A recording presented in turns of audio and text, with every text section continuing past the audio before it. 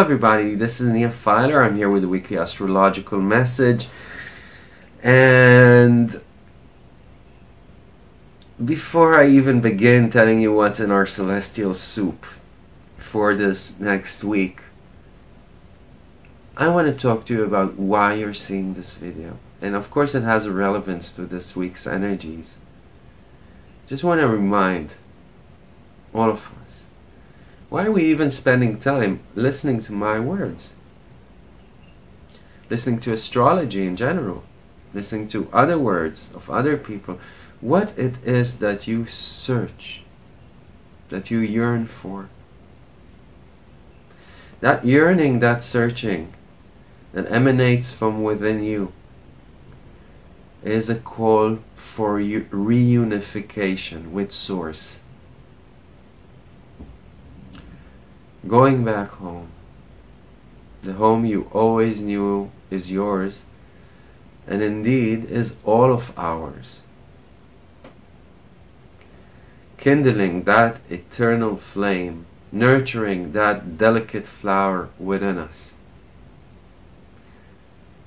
Nurturing it so it would grow in strength and brightness, and give us assurance and a sense of destiny and belonging on this treacherous road that we are all on, this perilous road that we are all on, isn't it? And that yearning for reconnection with Source, that direct connection with Source, with no ambassadors in between, is something that was always there from before your birth and would always be there after you die. Nothing, no one can take it away from you. And this week, folks, is a lot about the nurturing of that inner connection, that understanding that you are indeed an important part of the fabric we call life, of the fabric we call God, of the essence we call love, of the wonder we call life. That we are all indeed here today, breathing, listening, because we are the ones we have been waiting for. We are the ones we've dreamt about, yearned for. We are the heroes that their time to shine has come. We are all the same beyond our differences. There is so much free hatred and fear in this world right now. The only true way of combating it is by building bridges of understanding and love and unification. It doesn't mean we need to agree with the ones who stand opposed to us, but it means that we do not let ourselves be damped and stained by this swamp that we are being led into when we are faced with fear and violence in our lives. We will not diminish our morals or ethics because others diminished theirs. We choose love and light and non-violence if we can, every breath. We all know there is a time to give life and a time to kill. Unfortunately, in the region I come from, I know it. But we choose life. We choose peace. We choose brotherhood, regardless of nation, regardless of sect, regardless of religion or sex, or sexual preferences, or gender, or color, or social status. But we judge a person, like Martin Luther King Jr. said, on their content of their character. Nothing else. The content of their character. 60 years later, these words echo so strongly. Because indeed, everywhere we are battling, we seem to forget that. And we need to remember it with this lunation. We need to remember our unification and ability as teardrops in an ocean that make up the currents, that make up the tidal waves, that make up the tsunamis that change the shores. We have a responsibility to work together to change this, because we are walking a very high line with two very deep abysses on our two sides.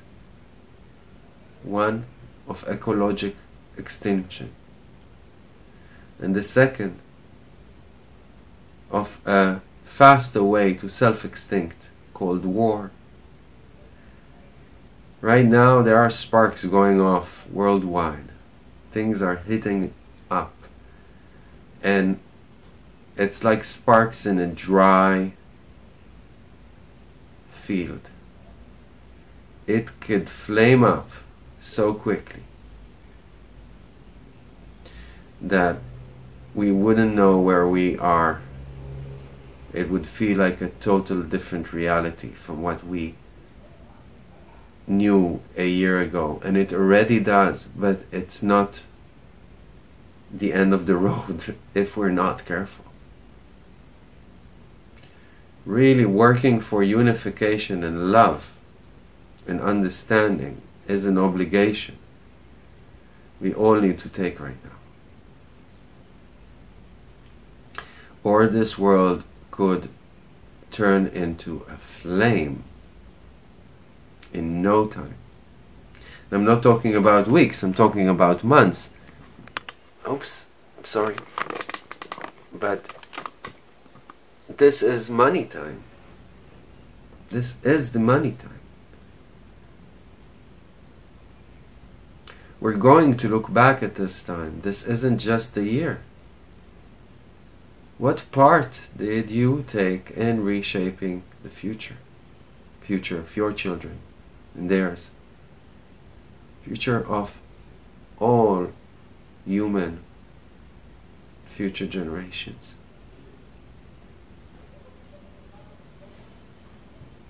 We are the ones we have been waiting for. You are the savior you have been waiting for. You are the superhero and the main character of your life story. And I know you're going to watch this one day. How would you like it to end?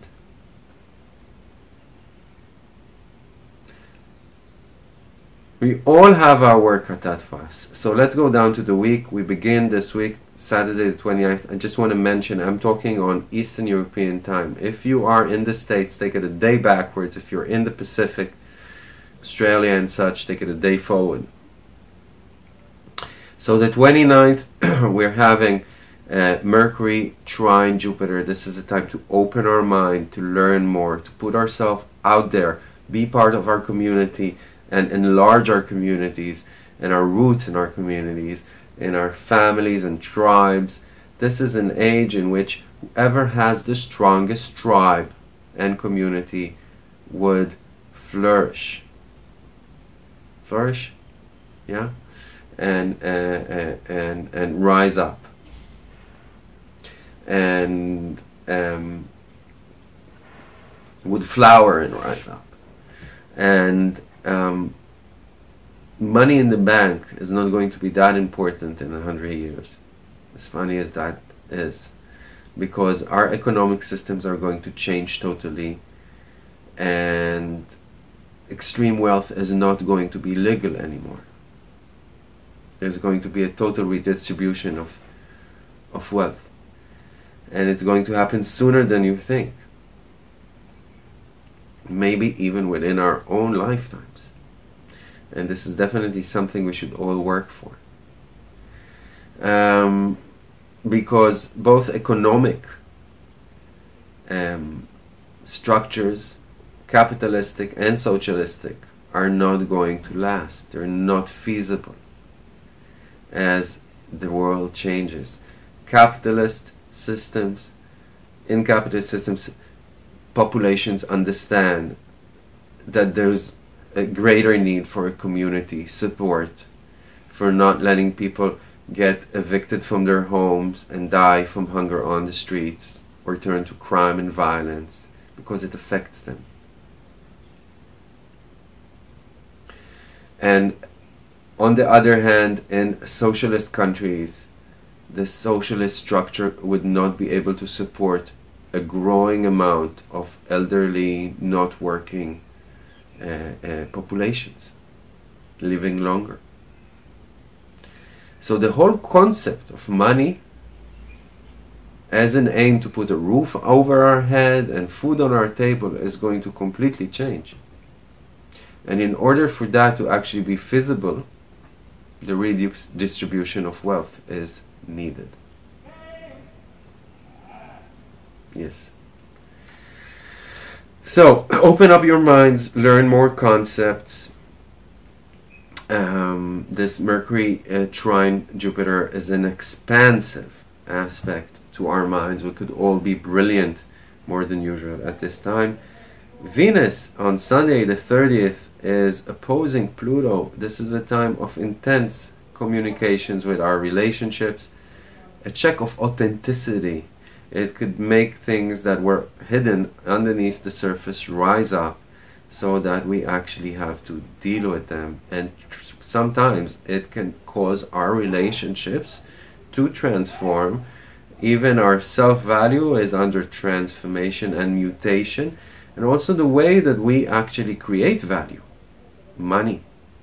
Our work, in the sense of salary, can be in change mode right now, for good or for worse. So we need to be taking risks, but calculated ones at this moment, and not be too intense with our demands. Mercury is opposing Neptune on the same day, and these are all effects that will be there a couple of days before and will last a couple of days after. So when Mercury opposes Neptune, this is the time to really watch that we're not looking at the world, our relationships, work, whatever, with our pink rose-colored glasses on. We need to remain attached to the grounds of reality and make sure we're looking at the whole picture. Nevertheless, this is a very romantic time, but especially with information, ideas, understandings, our words, we have to make sure that we are speaking the truth, that we are understanding the truth, that we are not caught up in illusions, because reality can then slap us on our face just a little later down this week. On the 31st, we have the Sun quincunx in Chiron. This is a time to purify. This is a time to actually understand what from our behavioral patterns needs to remain in the past. Listen, the world is a changed world. It's not going to be like before 2020. And we need to make it into a new world that is better. I'm not saying Corona is here to last. I'm saying that the economic structural changes are here to last. Economies are going to have to change, and it's going to be not easy during the next few years. and we need to innovate and look outside the box right now. Find new ways to actually progress and update, utilizing others around us, our social circles, our friends, the elites that we're part of. And as you guessed it, things that were cannot be the things that would be in the future. There are things that need to be filtered out, and that Sun Quincunx Chiron is a filtering out aspect, a purifying aspect. Take out that old skin, leave it behind. You know, it's like you've been living in an ice age, and now the world is warm, there's no snow anymore, but you're hanging on to the furs. You're keeping them on you all the time. You think this world is way too hot, way too hot. Well, undress. Leave the furs behind. Winter is over. A spring is here. And we need to make it bloom. And you can't do it sweating and murmuring about the past. You need to be thankful about progress, as hard as it is. And only that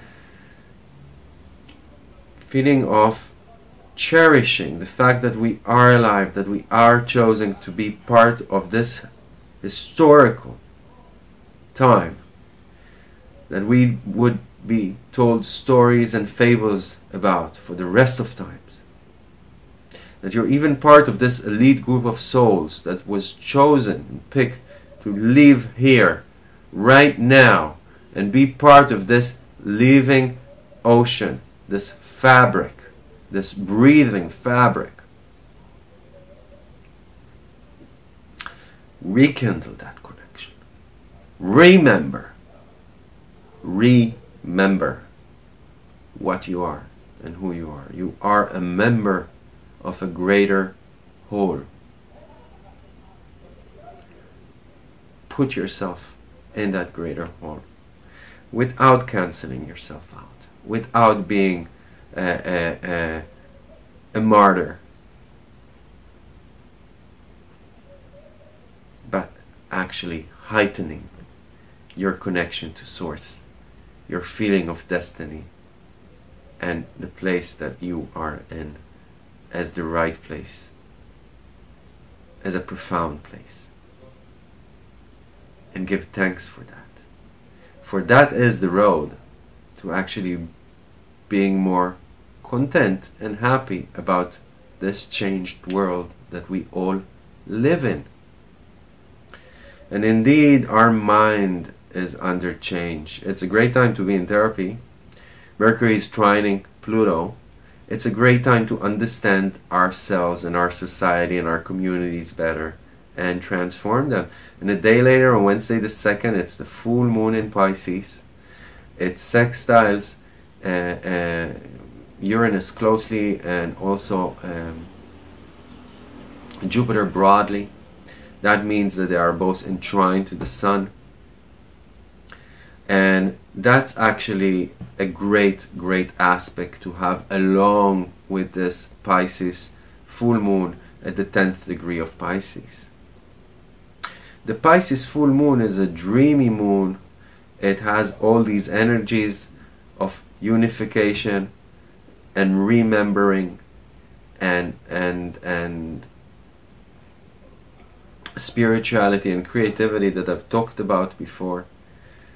But it also could be too passive and too naive. And the fact that it sextiles Uranus gives it a need to update itself, a need to be more communal, a need to be more active and have a faster pace. And also the trine, the sextile to Jupiter, gives it a more expansive, even more philosophical, more spiritual, forward-moving, entrepreneurial spirit. Venus is going to be opposed to Saturn. This is the reality check I've been talking about. When Venus is opposing Saturn, we get a reality check in our relationships, in our self-value, in the way we earn money. So this is a time that we need, that we understand, that we actually are exposed to everything we need to do and change in order to grow up, mature, and take responsibility. So it's a time that could be a little depressive in that sense. And remember, it has a few days before and after that it has its effect. But it could be also a time of maturation, a time of establishment of something in our finances or something in our relationships, if we have been working correctly. It's definitely a test. And Thursday, the 3rd of September, Mercury trines Saturn. We feel our communications becoming more mature, more strategic, more responsible, and much more practical in nature. Let's take things forward. And then Friday, the 4th, we have Moon conjunct Chiron, great day for healing, but a sensitive day to getting hurt or hurting others. And Venus is squaring Mars on that day. That means that we really have to be careful with our relationships and with our relationships with money and work and such, like clients, and not be too combative, not be intolerant or argumentative. And because this is an aspect that could lead to firecrackers and maybe separation, individuations, or at least a bit of aggravation. It's good sexually, so it could heat up things, it could heat up passion. And Mercury does sextile that Venus on that day, so it could really help us speak and communicate everything that we want to communicate in a much more peaceful, harmonious, loving manner.